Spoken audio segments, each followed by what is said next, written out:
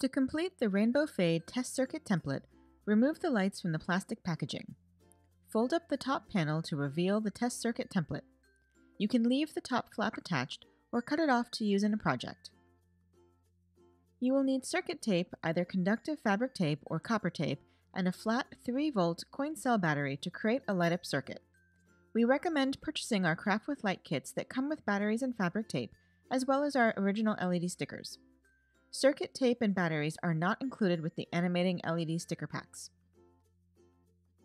To start, apply a little double-sided adhesive over the battery circle outline to help hold the battery in place.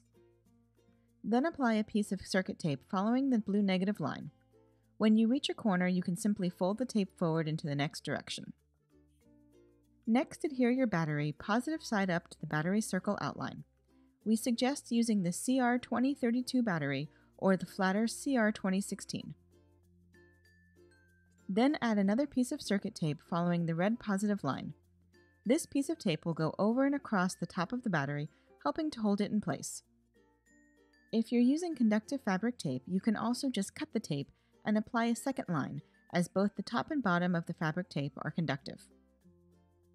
Finally, apply the flower-shaped sticker over the sticker outline.